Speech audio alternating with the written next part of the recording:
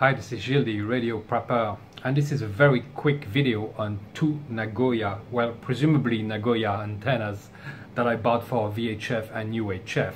I actually think they're both fakes.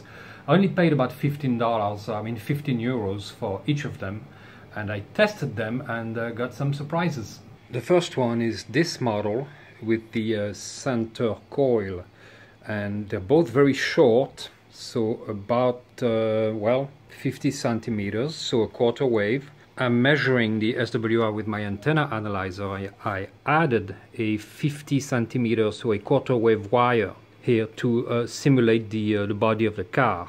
Of course, this is very far from being scientific, but you know, it will give me an idea about the performance. The graph here shows that the NL-770S has a very good SWR on the whole band and can be used for VHF. Here you can see the UHF graph starting at 430 MHz, and it's also very good, actually usable up to 446 in case of emergencies. The other model is the S-45, and that one I tested on my car. I got a horrendous SWR on VHF and a decent one on UHF. If you look at the SWR on VHF for the S-45, well, 16:1 is certainly not good, and you would probably fry the finals of any radio you tried to transmit with into that antenna. So definitely the S-45 is not a VHF antenna whatsoever.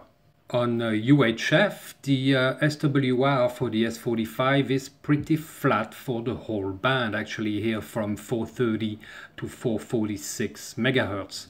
So definitely usable for UHF, but it's not a dual band antenna.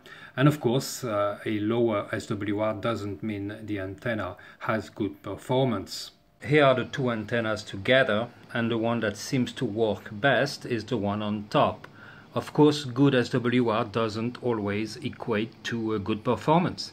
I'll have to test them in real conditions for that, but I would definitely suggest not buying the one at the bottom. According to the link I'm going to put in the description, the package does look absolutely fake.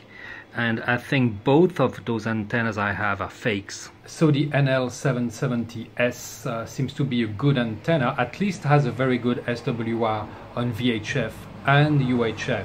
So it's truly a dual band antenna. The S-45 is only a UHF antenna. It absolutely doesn't work on VHF. So I'm going to trash that one probably, or just keep it just in case, but it's not usable on 2 meters. And that's all I wanted to show you. Have a good one.